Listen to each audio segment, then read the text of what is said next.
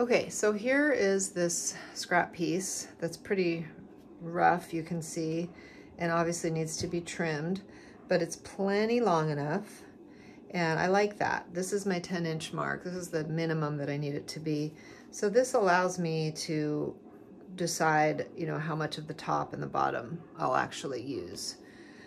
So I'm just gonna now cut it, trim it, so that it's ready to be in my mini, and I have no idea where it's gonna go yet in the mini, so you know, I don't know directionally if I want to be having this be the narrow part and this be the wide.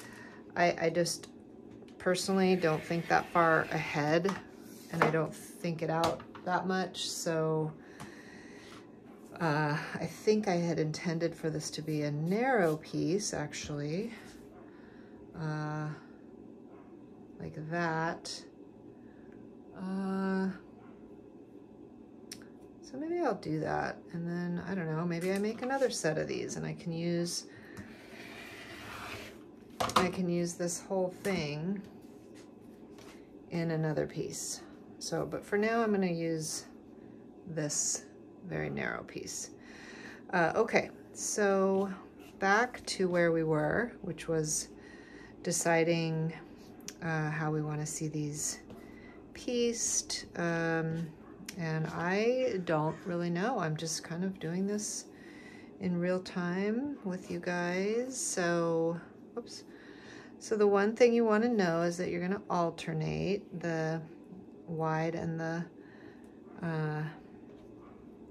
narrow. So since this one isn't really,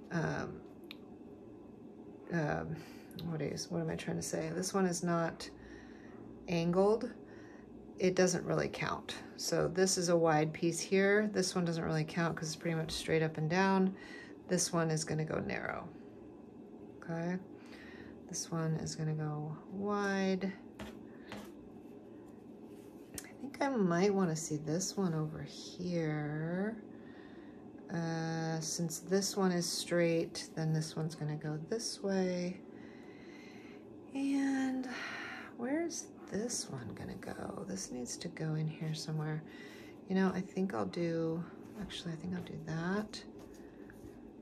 This one can go here in the center. I like the way that one looks. Which means wide, narrow, wide. And how about narrow? Okay, I think, let me just look at those for a second together. And I think that's kind of cool, actually. Maybe some of you are at home going, no, move this one, move that one doesn't work there. So, but that's the thing with this type of sewing, is it's very personal, it's very individual. It gets to be yours. It's completely unique. Every piece is going to be very, very unique and very much yours. I just noticed that I had this piece.